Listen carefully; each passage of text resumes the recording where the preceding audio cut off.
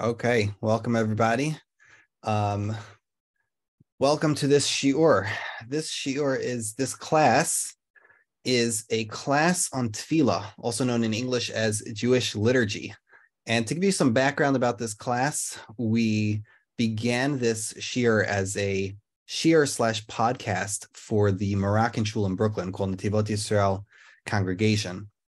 And we went through almost 200 classes, and then we took a hiatus for a couple of months, and now the shul asked me to restart the class. And so with great pleasure, we're going to restart everything, the entire siddur from the beginning, but this time at a hopefully much higher level. And I'm very, very excited to restart this class.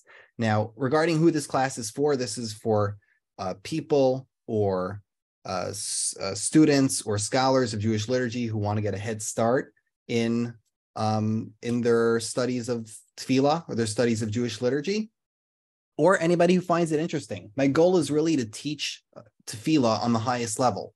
I want both students and scholars or anybody who wants to watch or listen to these shiurim to be aware of the material available to them. If you're going to study Tefilah seriously at a high level, I want as many people as possible to be able to benefit from these classes. I will be putting these videos on YouTube, so I'm not sure if Zoom shows your face, but anything you say can and will be used against you in a court of law. Please don't think this class is going to be too high level or not for you. I'm invested in making it visual. We're going to have slides, and I really hope as many people as possible can benefit from the shiur. If you don't read Hebrew or you have no foundational knowledge in Jewish history, then maybe this class is not yet for you, but all are welcome, and anybody who wants can join. So let's first begin with the most obvious distinction between the word Tefilah and the siddur. Some people will be coming to this class because they want to learn about the siddur or they want to learn about Tefilah, and we have to just make a quick distinction between those two terms. First of all, just to begin, a siddur is a book. It's a manual. It's a type of, it is a prayer manual, so to speak, for how Jews pray. It is not, the siddur is not the prayers. The Tefilah is the halachic body of liturgy, the collection of rites or custom rituals that encompass our daily prayers. So the Tefilah is just this body of prayers that we do 3 times a day on regular days and on holidays. The siddur is the manual to do those prayers. This is a very obvious distinction. If you're coming from an Orthodox home, or even any Jewish background, this is probably a very obvious distinction to you. However, you have to remember that there was a long time when the Tefilah existed without the siddur, and there was a period where sidurim were not even allowed to be written. Let me just admit somebody. There is a famous Gemara in Masechah Shabbos, which says that for technical reasons, one cannot save a siddur from a fire on Shabbos. And for this reason, the Gemara uses very strong terminology. It says, Kaisvei brachos kesorfei Torah. Whoever writes sidurim is like burning Torah. And therefore, for a very long time, this pseudo-ban was in place, and people didn't write sidurim whatsoever. It wasn't until the turn of the 2nd century until the early 1000s that people started cheating on this rule a little bit and creating sidurim. So we're not going to immediately, let me just admit one more person. We're not going to immediately speak about the history of the book, the siddur, but we have these 2 periods to keep in mind. We have the period when the Tefilah developed into the siddur, and then when the siddur developed into a thing which could affect the Tefilah itself. So those are the 2 periods we have to keep in mind. The first period is much harder to understand than the second period. The period where the Tefilah shaped the siddur is a lot more work to explore and to understand than understanding from when the printed book came out all the way until the present time. That's a much more data-rich field to explore. So now, so there are many approaches when you start to study Tefilah, or you start to study the Siddur. There are many approaches to studying Tefilah. And again, tonight I want to graduate. I want everybody to elevate from your elementary or high school knowledge of how the Siddur works and how Tefilah works. I want to go a little bit above that. So let's just look at, and I hope you could all see the screen shared on the top. Let's all look at the number of approaches in which people can study the Tefilah. The first approach is obviously halacha. The halacha, the studying from the Gemara down to the Paiskim, down from the Mishnah, the Gemara, the Paiskim, all the way down, the halachic understanding of Tefilah is crucial. If one is becoming a rabbi, one wants to lead the prayer, one wants to be a prayer leader, or if one wants just to become a Talmid Chacham, understanding the halacha of tefillahs will give you 60% of what you need to know, because most of that information is in the halacha. Most of the information is in the Torah Shulchan Aruch. Most of what you need is there. This is a very important, very powerful way to study tefillah, and most people who are serious about Rabbanis have to start with this mode of study. The next is commentary. Commentary is one which we're not going to have huge emphasis on, but it really does embellish and make studying Tefilah so much better, because the commentary really explains the text using Midrashim. It explains the words, it explains the Tefilah. It doesn't always get into who wrote the Tefilah or the history of the Tefilah, but it'll put in homiletics, it'll put in all different kinds of nice explanations. Why did this come before this word? Why did that come before the other word?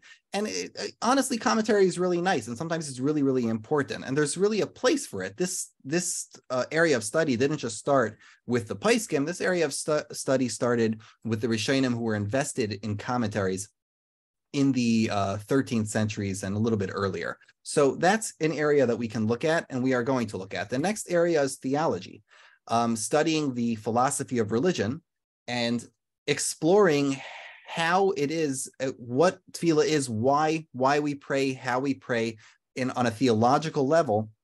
Exploring that philosophy is important because it gives you an eye and a lens into the thoughts of the people who composed the prayer and to the different generations of prayer composition. When you go many periods back, you're going to start peeling away layers of different generations with different theologies, and it's very helpful to have a background in the evolution of those theologies and the evolution of how people understood what prayer does and why.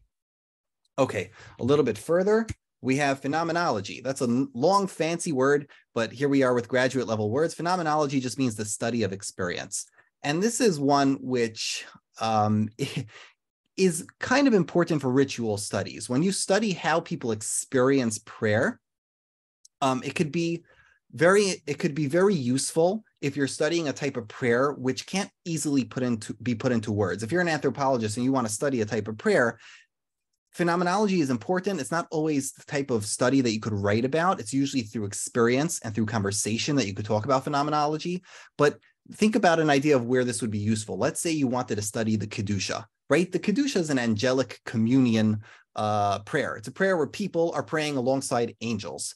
You cannot effectively write about a tefillah like Kedusha unless you've actually experienced it. You cannot write this from the outside in. So understanding the experience of a tefillah is very important to, and also studying how we pray and how it affects us internally is very important to enriching our tefillah. And lastly, of course, is the academic approach, which is going to be the part 2 tonight of the class. And we're going to give an overview of the developments of academic research into Jewish liturgy. So it's tempting to first ask ourselves when we approach a class on tefillah, it's very tempting to start by asking why we pray or how the prayers that we have came to be. But this skips over a much more important question, which is, if you're going to ask all these questions about tefillah, you first have to define it. I want tonight to think about our questions more than our answers, because the questions and asking the right questions can lead you to a much better understanding of your answers and the limitations of your answers. In order to ask good questions and to really understand the tefillah well, we have to define tefillah before we start asking questions about it. This is just a really important step. Just anecdotally, there's a really funny thing Rabbi Steinsaltz liked to say, Alav Shalom. He used to say that it's known that the Eskimos have like a couple of dozen words for snow. They have thick snow, they have thin snow, they have light snow, fluffy snow, wet snow, dry snow. The Eskimos have tons of words for snow. Why? Because that's their lived experience. That's just who they are and how they live. They have to have a word for every single type of snow. In English, it's just snow. For us, we just have one word, but for them, there's 36 different words for snow. And every culture, Rabbi Steinsaltz says, every culture has something like that, where there's one concept which they just have thoroughly combed. With the Jewish people, he says that word is question. With us, we have 1,000 words for the word question. We have the kasha, a shaila, vim, taimar, we have a percha, a tiyufta, hakira, skira. We have 6 million ways of saying a question in Judaism. And it's really important as Jews that we really question Tefilah properly, and we understand and we get some analytical tools in this introductory shiur in order to help us when we move forward. So if we're going to translate simply the word Tefilah as prayer, which most of the Targumim do, prayer in English is a very vague word. You can't really say that prayer is some sort of dialogue between you and God, because unless you're a schizophrenic or magically you're a prophet, God's probably not talking back to you. I mean, between you and me, probably, unless you're hearing voices, this is not a dialogue. It's not a dialogue between you and God. You can neither say that it's a monologue, because it does have an experiential quality to it. Nor can one say about prayer that prayer is talking to God, because prayer isn't always verbal. At best, what you could say in English is that it's like some kind of elemental, some sort of deliberate encounter between a human and the divine. That's like the most that you could really get when you're trying to, give me one second, when you're trying to define Tefilah. So, welcome to the English language. And in the English language, there's a word for everything. So let me just share my screen here. And let me just do this one more time. In the English language, we're going to have a little bit of fun with this. Yeah, we have the screen up. So there's a word for almost every single type of prayer. So let's start, and I know this is boring, I know this is a little bit high schoolish, but please bear with me. We're going to go one by one. We're just going to define the English terms so that we can get all the better terms for prayer down pat, and therefore we'll be able to talk about it in a more sophisticated manner. First of all, first one is simple, private prayer. What does private prayer mean? It just means a prayer that you pray to yourself. Sometimes that means something that's fixed, like, I don't know, Asher Yatzar is a private prayer. Sometimes when we'll use the word private prayer, we'll mean Asher Yatzar. And that qualifies as a private prayer. But also, God, please get me a parking spot. That also qualifies as a private prayer. The next is a meditation. Some people call this kavunis or kavanot. This is usually an addendum to private prayer, and it typically comes along with special meditations to make one's prayer more emotional or more meaningful in a mystical sense. The next we'll have is a communal liturgy or a communal prayer. This is very simple. This is prayers that are either done with a community or can only be done with a community. Take a prayer like Kaddish or Kedusha or Chazar Hashatz. You can't say a prayer like that without a community. And those are designed by communities to be said with a community. Can everyone see my face? Or I could raise this up here if everyone needs it to. Okay, let's move on. Someone needs to be admitted. Someone needs to be admitted. Let me see. I don't see anybody. Okay. Not at the moment. All right, the next type is, am I still there? Yes, I'm still there, is very simple, petitionary prayer. That just means, as a fancy word for bakashas, right? Or bakashot, tfilat ha-bakasha, that's the English word for it. Petitionary prayer, asking God for something.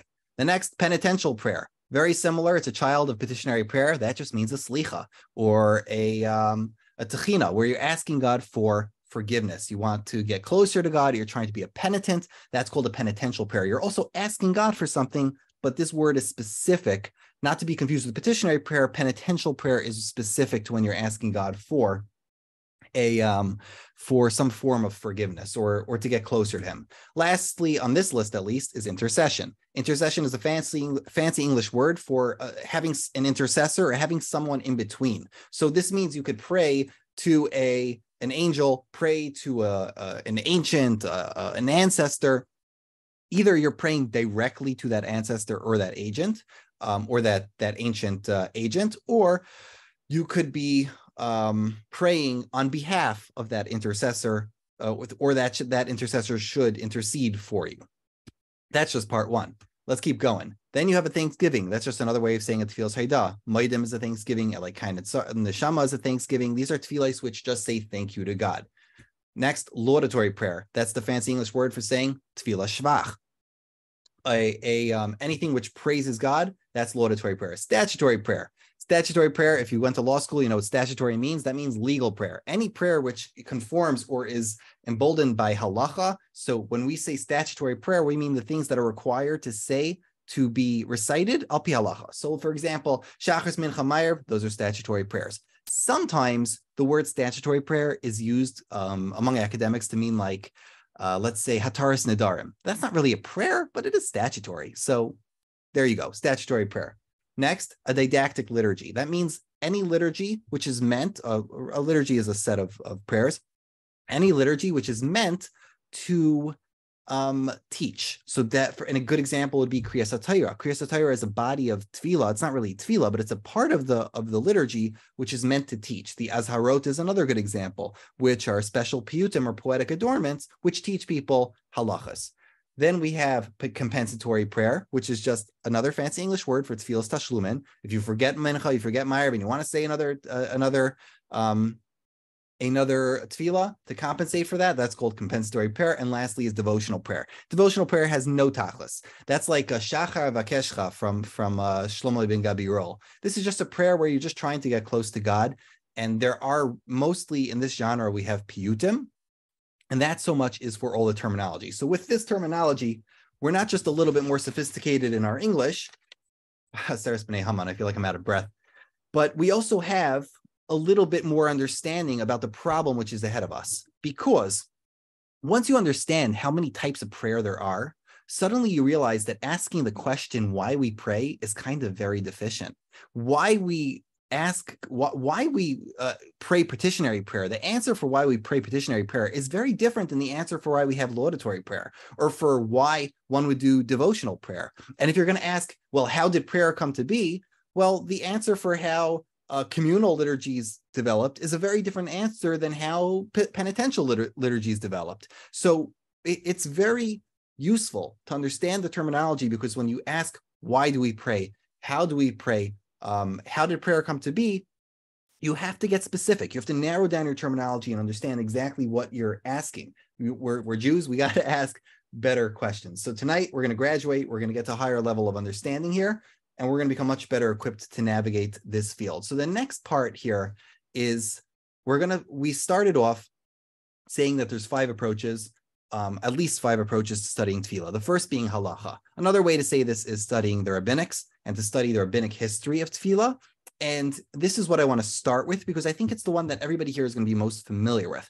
If you're familiar with the Siddur, if you have a background in Orthodox Judaism, you're going to be mostly familiar with in my opinion, mostly familiar with the rabbinic background. So let's start with the most famous of all rabbinic backgrounds, and that would be the Rambam. The Rambam was famously excellent at systematizing bodies of Jewish law. And in his Sefer Yad HaChazaka, or Mishnah Torah, he does a fantastic job of taking the rabbinical approach for discussing prayer and taking the halachic approach for discussing prayer. He discusses three important things: why we pray, what prayer is, and how prayer came to be, in that order. So this is actually a fascinating exercise in how to write a halachic sefer. So bear with me here on the Rambam.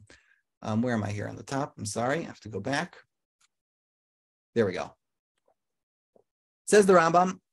We're going to read it together. This is on the screen. Mitzvah saseh l'spal b'chol yom. It is a mitzvah from the Torah to pray every day. Shenemar b'avatem es Hashem alekeichem. You have to serve God, Hashem your God.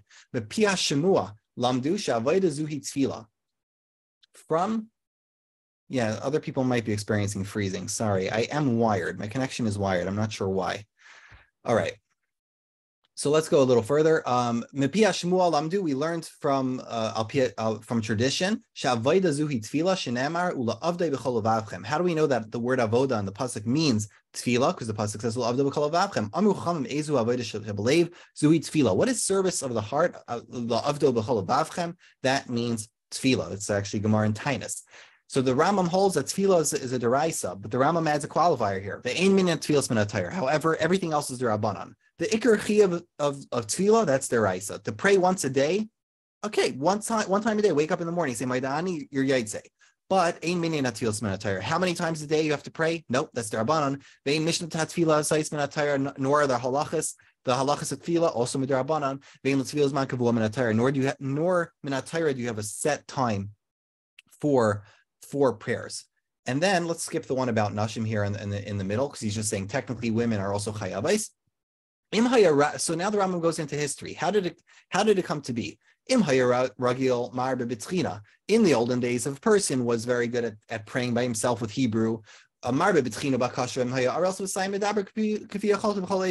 used to be that people, whoever was good at prayer, whoever was prayerful people, would pray whenever they wanted and as much as they wanted. And if you weren't so prayerful or your language of speaking Hebrew wasn't so good, you wouldn't pray as much. People would pray as many times as they wanted during the day. Some would pray one time. Everybody would face the direction of Beis HaMikdash.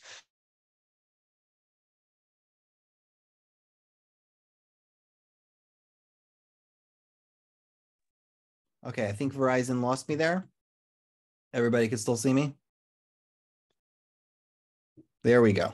All right, sorry, we're back. We had technical difficulties. All righty, so yeah, Verizon must have cut out for a second, and we're back. So v'akolyim is spalin neichach hamikdash b'hol makom sheyeh v'kein hayadavar tamim Moshe Rabbeinu ad Ezra. So essentially, from the time of Moshe Rabbeinu until one of the last prophets, Ezra, this was how people would pray. That's the Rambam's history of things. Kivan shegalu Yisrael b'meinu v'chanetzar harasha nesaru b'paras v'yav neshar umis v'nodol banim b'charetz segem v'yisam banim spavus vasum vasu chalachat v'acham v'ravis v'shenes harbe. The Rambam says that over time people got thrown into exile, and their knowledge of speaking Lashon HaKodesh was greatly diminished, and therefore the Anshe Knesset Hagdolah came along and canonized and instituted a proper official prayer system, right? So he has the first three. The first of Shemoneh Esrei became the halachic prayer, the main corpus or body of halachic prayer. You have the first three, says the Rambam, the first three brachas of Shemoneh Esrei, which are brachas Shvach, the middle 12, which are the brachos of Bakasha, and then the last three, which are the brachos of Hoda. And that's how the Rambam says that Tefilah works. You have Shvach, Bakasha, and then Hoda. And he learns this from a couple of Gemaras, that is how, am I still sharing my screen? Let's see.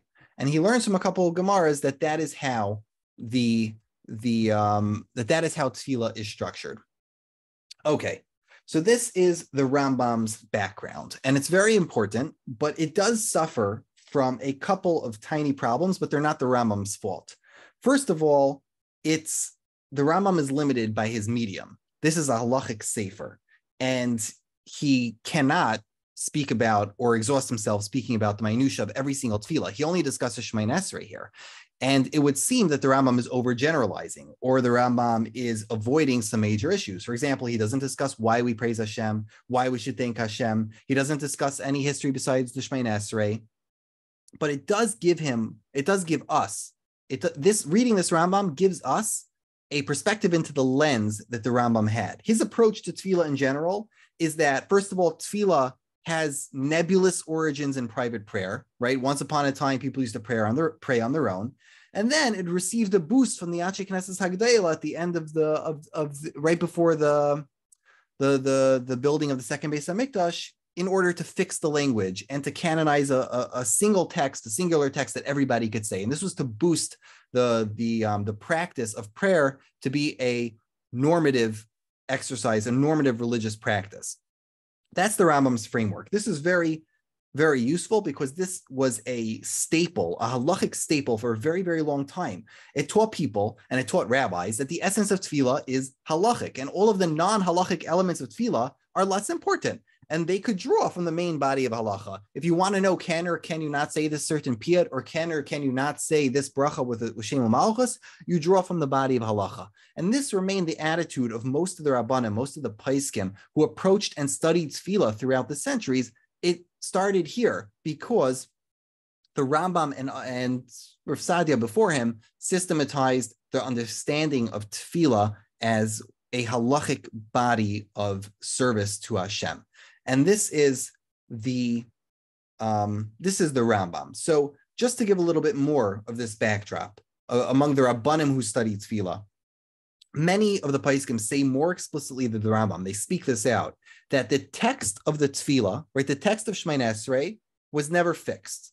It was only a formula that the Anshe Knesset HaGedolah put down, that there should be 18 brachos, one after the other, that there should be an order. First you do Gevurais, then you do first you do Avais, then you do Gvurais, then you do Ketushais, then you do Das, right? You had an order of topics. And the Anshe Knesset HaGedolah didn't invent every single one of these brachas. They just set a mandated order and a set schedule for how people should pray Shemoneh Esrei. And this allowed later for multiple different versions, multiple different rites to appear and to become their own Nuschais HaTefillah. It wasn't until much later, you're talking like the Hasidei Ashkenaz in the 12th century, much later you find there are Rishonim who believe, and they believe strongly, that the actual nusach of the tefillah, like every word, every letter, had a specific counting. And the Anshe Knesset HaGedolah planned the tefillah down to the very last letter, and there are gematrias, and there's Ramazim, and it was given on Moshe Sinai. That was what the Hasidei Ashkenaz held, but not everybody held that way. The Abu Dirham rejects it completely. He says this is not true. It can't be true. You have so many Nuschais all across Klal Yisrael. How could this ever be true? So the other approach, the Sephardi approach and the Ashkenaz approach, became that multiple Nuschais of Tefillah are valid. This finally blossomed into when the Arizal said that there's 12 shirashim or 12 roots of prayer. The Arizal was canonizing this, not canonizing, or fixing or giving his stamp that there were 12 roots of prayer and they were all rooted in one of the 12 shvatim, and everybody prays according to his nusach because it has its own roots in that nusach of that shevet. So that's a very interesting idea. This is something that came along many, many centuries later, but this is a lot of the rabbinic backdrop of how the Torah world saw tefillah for a very long time. So for many centuries, for most of Jewish history, nobody was intensely focused on the history of tefillah. No one really sat down and said, you know what, where did this bracha come from? Who wrote this bracha? When was it written? How was it written? What was the original nusach? Nobody did a deep historical, philological dive into the tefillah. It was really the Paiskim who were just interested in the halacha and the minig. If you look at the Tshuvas HaGoinim, you look at the Manik, Derech Chaim, the Eshkol, the Shpei Leket, Machzor Vitri, Abu Dirham, all of these Sfarim, these were Paiskim who were interested in laying down the law, the halacha, the minig, all of those important information about how the tefillah should be conducted, but they were not intensely interested in, let me just admit somebody, but the Paiskim themselves weren't intensely interested in the minutia and every single detail of the history of tefillah from every single angle, every single aspect. So let me just move the slide here one more. For the event, by the way, I should mention, there is also commentary in the rabbinic field that the commentary was usually added by like Machzor Vitri or Abu Dirham, but the earliest commentaries we have is Yehuda ben Yakar, and we also have the Rekeach, the Chasidei Ashkenaz. They began commentaries on the Siddur. There's a heavy bent towards the mystical in these commentaries, but that is really the end of the rabbinic output. The serious rabbinic output on tefillah ends there. So now we have to move on from studying the rabbinics of tefillah. If you're going to, again, we're going through all the different approaches. To summarize, we just studied quickly the rabbinical approach to the history of the rabbinical approach to how you study tefillah. Now let's study for a minute, a few minutes, the theological approaches to studying tefillah, and then we'll just take a break for questions if necessary. So the weightiest questions, let me just admit one more person, the weightiest questions of theology on Tefilah are remarkably unimportant. And I'm going to demonstrate to you what I mean. The first problem is called the problem of petitionary prayer, or really just the problem of prayer. This is a famous theological problem. And in order to understand the problem of prayer, and we're not going to spend, if anyone's about to get bored and check out, I promise, we're not going to spend time in answers. We're only going to spend time in questions. We're going to spend time on how to understand the questions, how to divide them, and then we're going to move on. So let's look at all the problems with Tefilas Bakasha, and that'll better equip you when you understand the questions better. You'll understand how limited each one of your answers could be. So let's start with the first. What is an answered prayer? What does it mean for a prayer to be answered? So typically, if you're going to discuss this seriously, you have to think about, how can I prove? Well, what could I say is an actual prayer that gets answered? It would have to be something I do not have. God says I shouldn't get it, or maybe I don't deserve it. And then I pray for it and I receive it because of my prayer. It has to be either totally or in part because of my prayer. That would be an answered prayer. And otherwise, you cannot start asking more questions about Tefilas Bakasha unless you maintain that this is what an answered prayer is. It has to be when your ask gets fulfilled because you prayed for it, or at least partially because you prayed for it.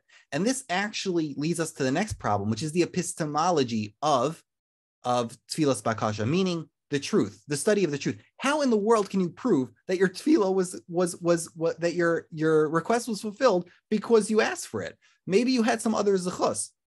Maybe God had some other reason. You can never prove without a question, without any doubt, that the reason your prayer was answered was because God accepted your prayer. For example, they tried, I think it was in the 70s and in the 90s, they tried doing these studies where they'd have a control group and a double blind test of people who were in the hospital. You had people who were prayed for and people who weren't prayed for. And nobody serious about theology ever considered this as a real test, because you can never really judge people, even in groups, even statistically, because some people might have merits or all sorts of other considerations for why God might answer their prayers more so than other people. So it's very difficult to pin this down. At best, you could say that we can reasonably assume. Some theologians will say, well, you could reasonably assume that God did it because he was answering their prayers. But more than that, you can't really say. The next problem is, this is getting deep in the weeds, so we're not going to get into the answers, but this is the problem of immutability and impassibility. These are important terms to understand. You're not going to have to know this for your daily life, I promise, but it is fun to know. Immutability means something cannot be changed. Impassibility means it cannot be affected by outside sources. So when theologians speak about the Godhead, when they speak about God in his essence, they very often speak about God being immutable, meaning unchangeable, and also impassible. As a consequence, if he's immutable, he's also not able to be changed from outside sources. Now, if you think about these two prerequisites, these two theological prerequisites, how can you ever change God's mind? What is going on? How do we change how God is going to behave to our world? How could we make God interact with us differently? Is it possible that God is immutable and not impassible? Is it possible that he is impassible but not immutable? All of these questions are very thorny. They get deep into the weeds of how God exists and how God's actions pertain to his existence, first order causation, second order causation, all sorts of fun theological weeds. Now, this is why the question of the problem of petitionary prayer stands at the nexus of so many theological problems. The next problem you would have is the problem of God's omniscience. This is the fact that God knows the future. This is essentially the problem of God's foreknowledge. God knows everything. So if God knows everything and he knows what's going to happen tomorrow, what does it help if I'm going to pray? He knows whether or not I'm going to get this tomorrow. He knows whether or not I'm deserving. So this is essentially the problem of foreknowledge. If God knows the future, what does it help if I pray? This is extensively dealt with in theology. This is the problem of free will, the problem of determinism. And somehow, if you're going to have a resolution between whether or not your resolution is soft or hard determinism, your resolution is free will, whatever theodicy or system you pick up for your theological building of Judaism, you're going to have to incorporate prayer somewhere in there, and to each their own. But that's fundamentally one of those problems. The next puzzle would be moral perfection. And this is the easiest one to understand, which is that God is good in everything he does, right? We believe that God is morally perfect and he is perfectly benevolent. So that has a problem. If God is perfectly good, then he's going to do what's best for me anyway. Why in the world do I need to ask God for things? If it's best for me to have parnasa tomorrow, Hashem's going to give me parnasa. If it's not best for me to have parnasa, he's not going to give me parnasa. Why in the world should I be praying? It doesn't help. It doesn't make any sense. So some would argue, of course, just not to leave you hanging, some would argue that it's not to let us get spoiled, that God put it into the mechanism of the universe that we would have to interact with God. He wants us to have a relationship with him, or he doesn't want us to get spoiled, and he wants us to ask for these things first.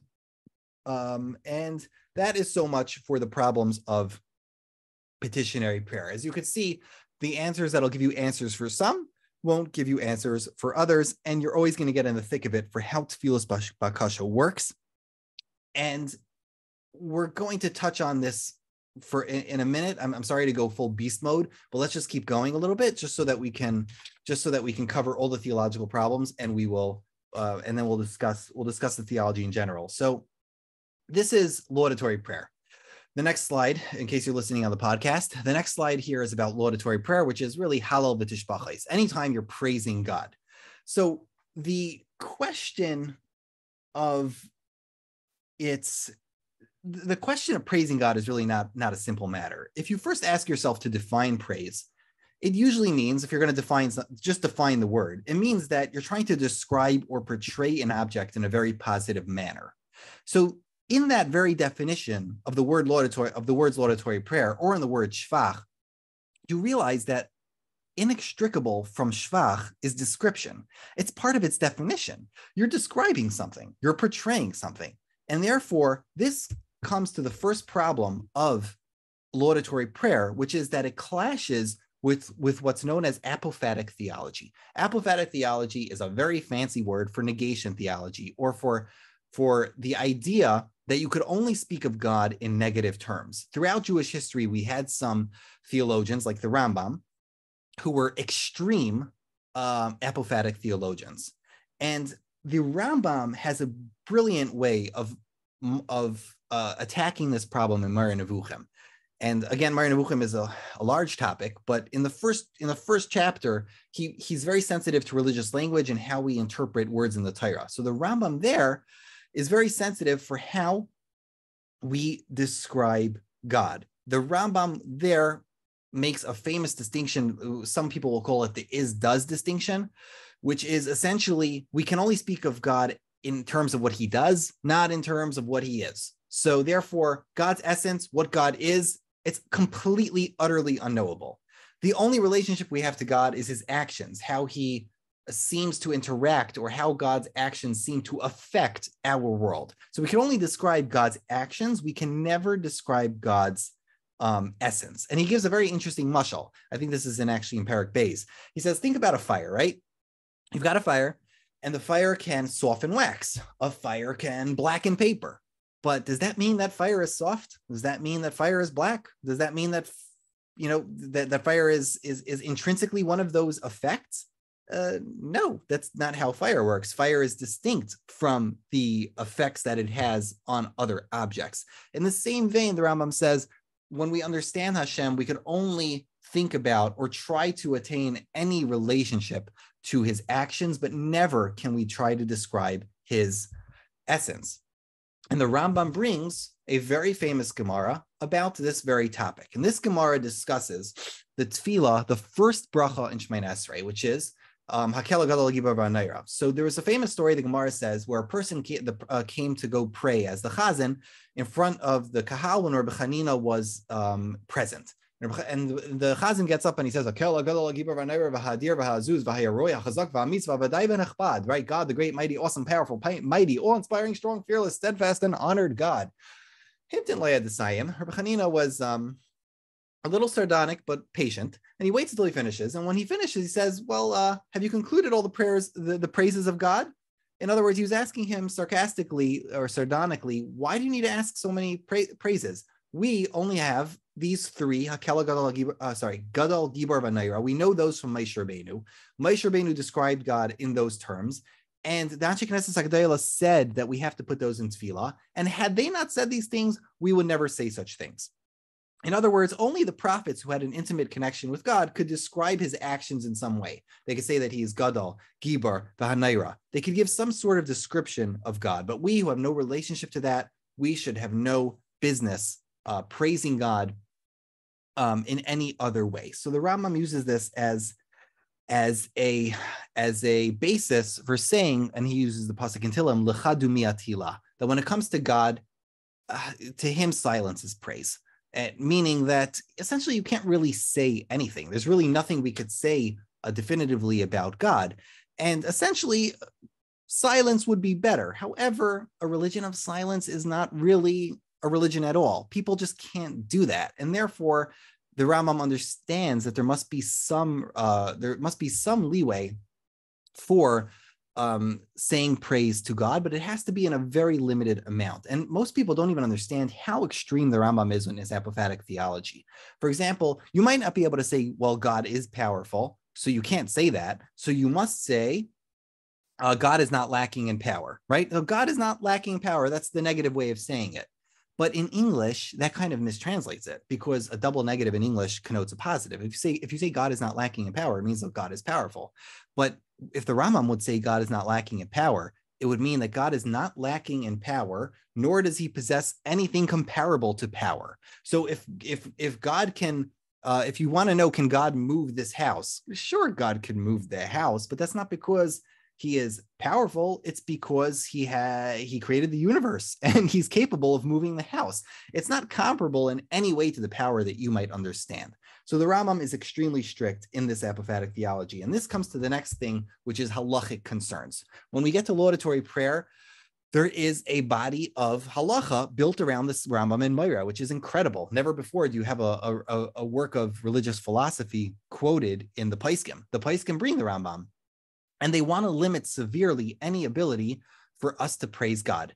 However, they know, of course, that a religion of silence is no religion at all. So they find very many loopholes with this Gemara that the Rambam doesn't say explicitly. There's a lot of loopholes. First of all, the first bracha of Shemoneh Esrei is not any bakasha. There's no embellished praise. It's just specifically describing God. You're confronting God. You're saying Hakel, and you say Gadol Gibor V'Naira.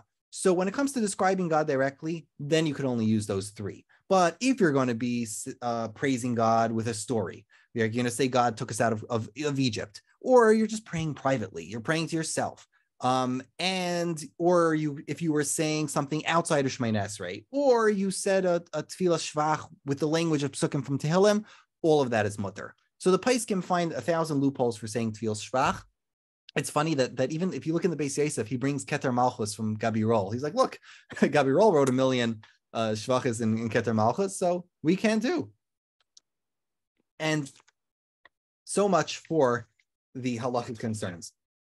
Next, the next problem of laudatory prayer is divine perfection. So I hope everyone's bearing with me now, but this is advanced. We're gonna get a little advanced. Divine perfection is the problem that God doesn't need praise. This sounds advanced, but honestly, it's one of the most simple parts. Everybody agrees God does not need our praise. If God is divinely perfect, if he's not lacking in anything, he doesn't need praise. So what in effect are we accomplishing by praising him? What does it do? Why are we doing it? So there's mostly two routes to take. One route you're going to take is that praising God has absolutely no effect. And its utility is only, the utility of praying is only for the worshiper. It's just instrumental. It's instrumentalism. People need this. People need to praise God. And therefore it has a utility for worshipers that they could worship God. And there's really no other effect that it has. And then the other vein you could take is that, well, yes, it might have that utility, but also, or it does have some sort of effect. There might be some form of chen, some form of grace that comes down from Shemayim. There might be some form of schar that a person gets for shvach. So that would be more of a mystical lean, but those would be the two sides of the coin. You could say that either shvach of Hashem is really just utilitarian, or you could say that it actually has some form of effect. And both could be true as well. Now, why is this important? This last one is exceptionally important because this covers for us, these two answers are also applicable to Thanksgiving. When it comes to thanking God and we say, hey, thank you, and we're not actually praising God, we're just saying Maidim Anachulach, or you're saying Hagaimel, these same two answers can also cover why we would thank God, either because, well, we just need it, we're just human, and that's how we worship, or otherwise you could say that God gives us some sort of schar, Hashem gives us some sort of schar for praising him.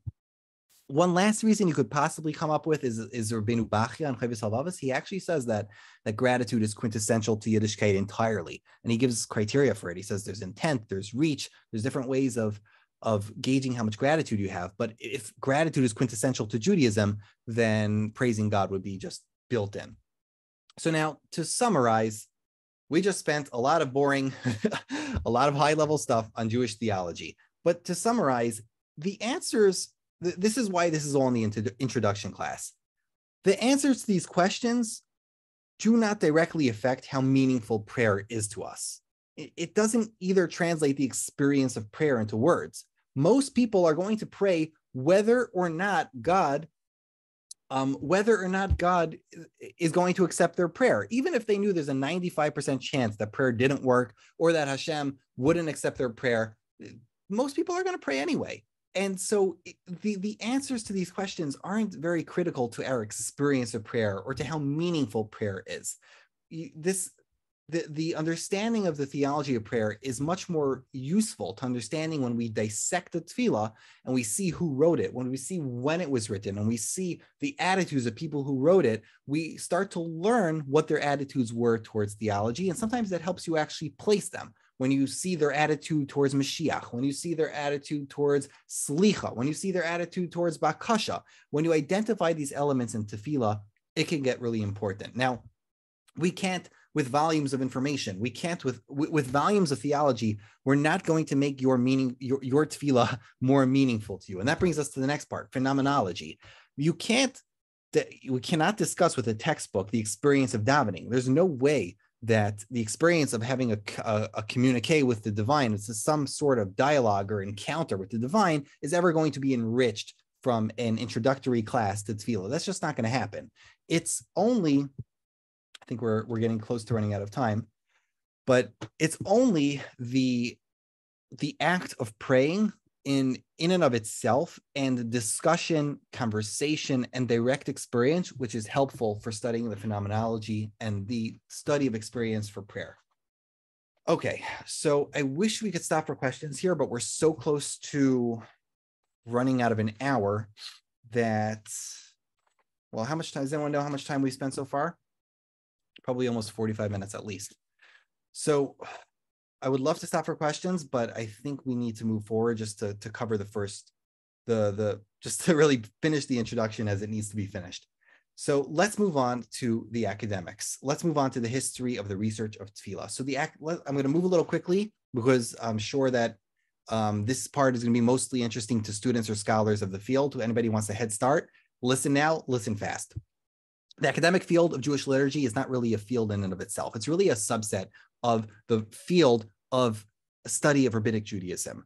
And you need a strong background in rabbinics, but in order to study this field, you're also going to need to have a proficiency in a bunch of disciplines. In the 19th century, the 20th century, really, the scholars began to realize that this is really a multidisciplinary field. First of all, you're going to need a background in archaeology because a lot of the work that comes out of the Qumran and the Dead Sea Scrolls is very useful for understanding the language and the culture of the Second Temple period, meaning Zman Bayesheni. Therefore, having a background in how to research archaeology can be very useful in understanding early prayer. Next is history. You have to understand migration patterns. You have to understand when Jews were where and why, what languages they spoke. You're going to have a firm background in Jewish history, anthropology, and ritual studies. You're going to need to understand, have some working knowledge of how that stuff kind of works and the various different schools of anthropology in order to understand how certain prayers have developed. Like take something like Kol Nidre, which is absurd that it should have become so popular, but it became popular anyway. Anthropology will help for that. Philology, this again for people who are listening who are not academic, philology means that you're studying a text you're studying literature or a text with an eye towards language. You're looking very precisely at the language and at the layers of the words of the text, and you're going to compare it to other texts to find the most original form. So this is something that a lot of classical scholars will do. They're going to take out Aristotle or Plato, look at all the different manuscripts and say what the original text was. Lastly, bibliography. This is the study of books, and this is and the history of books and when they were written and their recensions. This is very useful for a background in bibliography and how to follow bibliographers, because they're very smart and hard to deal with sometimes. Bibliography is a great proficiency to have if you're going to study Tefilah, because you have to track down Sidurim very often. So let's get into the first academic forays into studying Tefilah. We're going to get through the history very quickly.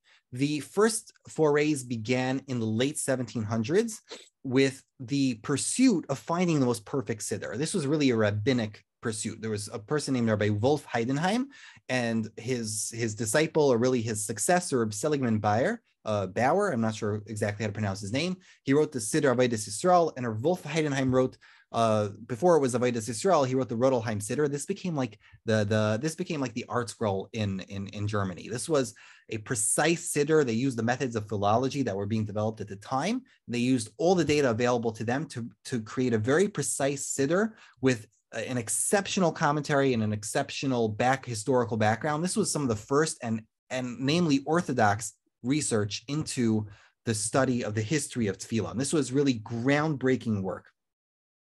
Before, this was basically how we had it at that time. It was either you're going to, in the rabbinics, you were either going to write halacha sefer or you're going to write a siddur. That was basically, this was the type of Tefilah, Jewish liturgy research that was going to be done. Next thing we have is, just to give you background, is the Wissenschaft des Judentum. So this is a period of history that you need to know about. And again, if you're new to this, the Wissenschaft des Judentum, which I don't really know how to pronounce so well because German is not my first language or my fifth. Basically, the Wissenschaft was a movement in the early 19th century Germany. What happened is that in the early 19th century, this is a picture of Berlin in the late 19th century, but you got the idea. In the early 19th century, the early 1800s, and even at the end of like the 1700s, a lot of the Jewish intellectuals felt a huge inferiority complex. They were in a time of radical change. You had the Industrial Revolution was occurring. You had science, innovation, progress, modernity, philosophy. It was an incredible time, an incredible amount of change was happening. And most of it was among Anglo-Saxon white men who were Christian or German, German white men, British white men. A lot of this huge scientific change and a lot of the huge philosophy was happening among Christian white men. And they felt very inferior. Some of these Jewish intellectuals just converted to Christianity because they wanted to be in with the crowd. And some of them went ahead and decided they were going to promote Judaism to become just as good of an alternative to Christianity as could be. They wanted to feel like they're part of the crowd. No, we're Germans too. We're part of this German culture, and we can progress Germany. We can progress the German people in our own way. And Judaism is just as valid. Judaism has to be respected. And maybe it's a little bit lame. Maybe we daven 3 times a day and we put on tefillin and we shake and we have talis and we have all these boring rituals and these archaic stuff. But you know what? Maybe we'll refresh it. Maybe we'll reform it. And therefore, they started, one of the components of the reform or progressive movement, even before it was officially called the reform, was the Wissenschaft. This was started by a couple of scholars. Here's one of their first journals. This was academic studies of rabbinic studies. They were going to study Judaism academically, just like every other religion got studied academically. We're going to study it properly with the new tools of philology and of historical research and archaeology. We're going to study Judaism properly. This was very polarizing for Jewish people because some people felt like this was a rejection of tradition. What do you mean? If my grandfather says that the Rambam wrote Yigdal, then the Rambam wrote Yigdal.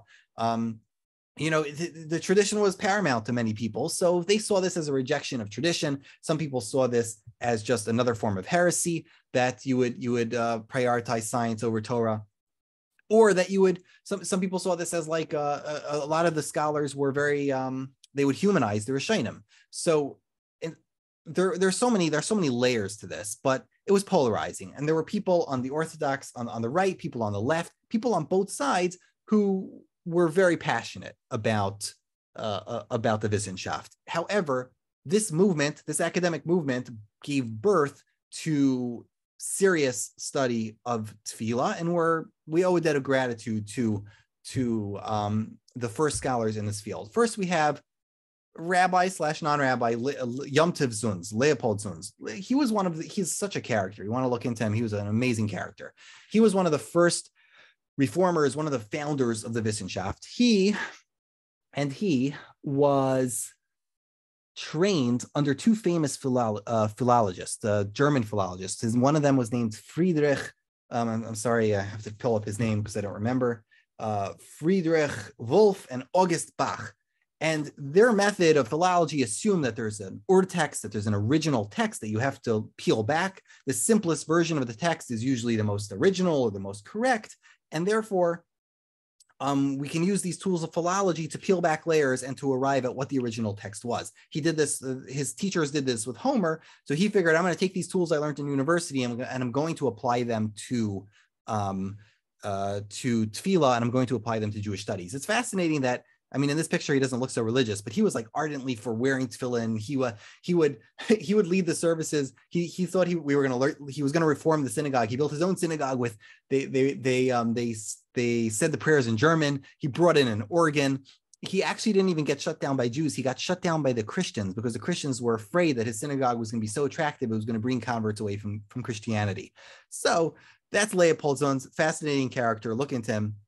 He's the father of Jewish liturgical research. Here I have, let me just show you a picture. This is a Hebrew translation of, let me stop my share so I could show it in the big screen. This is a Hebrew translation of Yom Tov Zunz's work on Minhagei Tefillah Piyut B'Kilas Yisrael. He published only in German academically, and he did a lot of very important foundational work on Tefilah, and we're indebted to him until today. He was the first to notice that Tefilah developed gradually, that the Jewish liturgy evolved over time, and there were different components added one by one. And this was one of the most important one of the most important philological groundbreaking foundational work that he began. Next was Ismail Elbogen, or Yitzchak Elbogen. He was more reformed than Zunz, but he refined Zunz's method. He had more precise methods of philology, and more lucky than Zunz, had access to the Cairo Geniza. He lived during the time when Solomon Schechter brought all the treasure back from Egypt. So he wanted to refine Zunz's work by bringing so much more evidence from Egypt. And he published a book called, I don't know how to say it in German, but I'll show you here on my screen. This is called Jewish Liturgy, A Comprehensive History. It was published first in German and then in Hebrew in the 70s and then in English in the 90s, I believe. This book is the most thorough academic textbook on Jewish prayer. He is an incredible scholar, just like Zunz, just absolutely titanic amounts of scholarship. They were huge Talmidei Chachamim and tremendous scholars in their fields. And he develops the philological approach because, is that how you say that? Philological, I guess that's how you say it. So he developed this approach and went a little further. What he's basically doing is he's showing with more evidence that philology isn't always enough. You can't always assume that there's an urtext, that there's an original text. Elbogen threw that away. That can't be. It can't be. Certain tefillas, it must have been that there was originally variations on the text. Different people said different things, and eventually they either homogenized or one survived and the other didn't. He pushed further than Zunz did, and his work is so foundational and important that it's still used today. It's important to pull out the modern version of it. Raymond Scheinlin updated it. So there is like brackets for every time Elbogen was wrong or every time Elbogen was right. And honestly, it's very useful. If you're getting into this field, that's one of the core textbooks you need to have, because he's right a scary amount of times. He's right just with his intuition, but very often he's wrong just because he didn't have the data. So let's move a little further and go on in the history with Daniel Goldschmidt and Rabbi Yosef Heinemann. Both Orthodox, both of them they were both born in Germany, and they fled because of the Nazis. So let's start with Rabbi Daniel Goldschmidt. Rabbi Daniel Goldschmidt was a huge Talmid Chacham, probably had a photographic memory. And he went to university in Berlin to get a degree in classical philology. Okay, this is his background, peeling apart the classics from the Greeks and from the Romans, and peeling apart those texts and coming to better understanding using language, using recensions, using manuscripts, peeling away the original text. That was his training. Then the Shokin Publishing House reaches out to him like, hey, you're a Talmud Chacham and you're pretty smart. Why don't you make a Haggadah Shel Pesach? And he's like, oh, okay, fine. So he published a Haggadah Shel Pesach in German, did a fantastic academic job. And suddenly everybody in the liturgy field was like, hey, can you do more of this? And so he's like, oh, okay. And Rabbi Daniel Goldschmidt became inadvertently the giant of the field of Jewish liturgy and published some incredibly valuable works. His machzorim, his research, so many things that were so valuable. He moved past Sunz and Ellbogen. He went a little bit further in method, and he was the first to notice that, philology and even theory sometimes is not enough. You have to get a little bit more sophisticated. You have to account for much more variation, and sometimes even social context. You have to get a little bit out of touch. You have to figure out where things are said and why. He was one of the first people to start realizing that this was important. But then again, he was kicked out of Germany. He lost his post as librarian of the Library of Berlin. He lost his post because the Nazis said Jews weren't allowed to have any posts. So he moved, I think, to Eretz Yisrael, and he continued his work there. Next, you have Rabbi Yosef Heinemann, also born in Germany, moved to, he had a smicha from the Mir Yeshiva, and he also went to university. I don't remember what he studied, but he left because of the Nazis. He went to London, and then finally he went to Eretz Yisrael. He was a genius of geniuses, but what he found, and he was building on somebody else's work, somebody named Arthur Spanier, he found that he didn't think philology was enough, and he also thought it was usually the wrong tool. He said, Bishlama, you could use philology, you could use the study of the text when it comes to piyut. Take a poem. There's one author, it's a literary text, and there was an original version, right? Everyone could agree with that when it comes to piyut. But when it comes to Tefilah, no such thing ever happened. Rabbi Yosef Heinemann threw that out the window. No, there was never ever such a thing as one original text. There were multiple social circles in Eretz Yisrael. People developed their own ways of praying, whether it was rabbinic or Qumrani or all sorts of sects. And even within the rabbinic sects of Judaism, there were multiple different versions. And then by coincidence, certain texts overlapped, certain texts homogenized, certain ones became the most popular. And it's much more important to look at the Sitzim Leben, the context in time and in life of when these prayers were, when these prayers were, how do I say this? How and when these prayers were composed, than to look at and to fruitlessly look for an original text. There never was an original text. There was never an original Shemay Esrei. There was never an original Yetzer Ar. There was never an original version of any bracha. No, you have to look at the context, and you have to start looking at typologies. What type of prayer is this? Is this a communal prayer? Is this a Beis Hamikdash prayer? Is this a Karban prayer? Is this a prayer which is said for Birchas HaMazon? You have to start sorting things into types and categories and into social context, rather than starting to look for original texts. This became a very, very popular method. Later scholars appreciated this a lot, and a lot of them said, yeah, you're probably right. There probably was no original text. So one of the great scholars of this was Rabbi Louis Finkelstein. He was famously a conservative rabbi, but in his private life, he was a little bit more orthodox. And he didn't really... I'm mentioning him because he has such a huge output. He does like the philological approach. That's mainly his style, but he appreciates Heinemann's contributions. He had such a humongous output in his time. He put out so many huge articles and so many important works of liturgy. I have to mention him just because we're there chronologically, but he's really important because of how wrong he often is. He's an incredible scholar. He knows so much, but his methods are so deeply flawed so often that he often makes so many important mistakes that he's really important to know about, because so many of his mistakes are so important. And he'll bring in new information, but the way he interprets it is not always so great. So much for Louis Finkelstein. We're going to have some fun with him as we go on with our Tefilah class. Next, you have Ezra Fleischer. Ezra Fleischer, to say he's a tower of piyut is basically doing him a disservice. When it comes to study of Hebrew liturgical poetry, he's a skyscraper. He was so far and above anybody else, if you would read any of his research, any of his papers, any of his books, you're talking to a computer with a what do they call it? A carbon-based computer. The man was an unbelievable scholar of scholars. Why am I mentioning a scholar of Piyut? Because at the end of his life, he got involved in the liturgy scene, and he published a series of papers where he refuted Heinemann.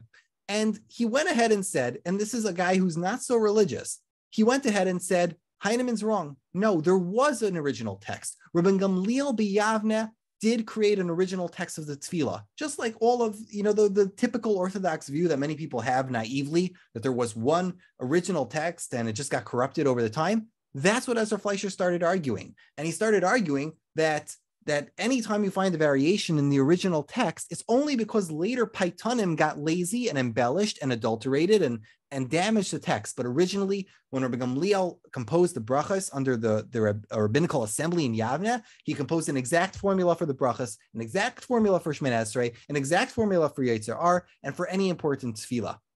This was his position. And it caused a fight. It caused a huge fight. The problem was that everybody in Eretz Yisrael was terrified. Like, what is this? You're going to argue with Ezra Fleischer? Like, who are you? You know what I mean? Like, no, everyone was terrified to argue with him within Eretz Yisrael, but outside of Eretz Yisrael, that's where things started getting a little bit testy. The American scholars said, "Hello, probably not," and they showed how many of Fleischer's rayas were not good rayas, and their approach was, it's more complicated than that. You cannot maintain that there was an Urtext. Urtext is a German word. I'm sorry if I didn't say that previously. You cannot maintain that there was an original text. Things are complicated. We have to use a mixture of methods. We have to use philology. We're going to have to use archaeology. We're going to have to use the form critical method, which is what Joseph Heinemann said. You have to look at the form. We have to use the form critical method. We have to use the philological method. We're going to have to use archaeology. We're going to have to use anthropology. And they decided they were going to move this field forward with a much more nuanced view, a much more multidisciplinary approach to studying Tefilah. And this was effectively their contribution. Most notably, these three scholars that I have on the screen, Stefan Reif, Ruth Langer, and Lawrence Hoffman, who are all still alive. Their work is exceptionally important when it comes to medieval Tefilah, because so many of the early foundational work that was done on Tefilah was done for the period before the medieval times, trying to dissect how the Tefillahs came to be in the time of the Mishnah, Tanaim, Ameiraim, Saveiraim, pre-Ga'anim, basically that era, and also pre-Second Temple period. They're like, hey, what happened to medieval Tefilah? What happened to how people used to pray in the 1300s? Why is nobody studying that? So that was their field. That's where they entered. And a lot of their output is in that domain. And God willing, we're going to see it as we get there. So thank you, everybody, for this incredible amount of attention you've given me. I'm sorry that it's gone so long.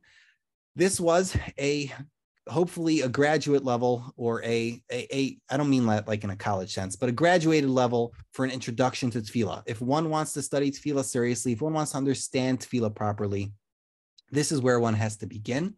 And these are the tools that we're going to be using as we go through the Siddur. We're going to be using the tools and the questions and some of the answers of this foundational work in this introductory class in order to approach the Tefilah. We're not going to be able to cover every single method. We're not going to be able to cover every single problem or every single pattern. But as we move on through the Tefillahs, we're going to start noticing things. We're going to start picking up different techniques, different methods, different ideas. And as we move through the Tefilah, God willing, we are going to come away with a fuller picture. So before we go, does anybody have any questions?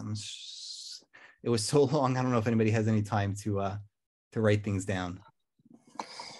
How many credits do I get for this semester? How many credits?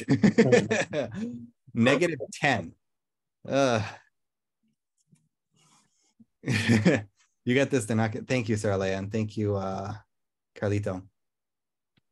The next shiur when is the next session? The next shiur will, God willing, be next Tuesday, unless, is there a holiday? Is there something happening? I think next Tuesday is free. I'm free. We're going to be continuing next Tuesday, B'ezrat Hashem.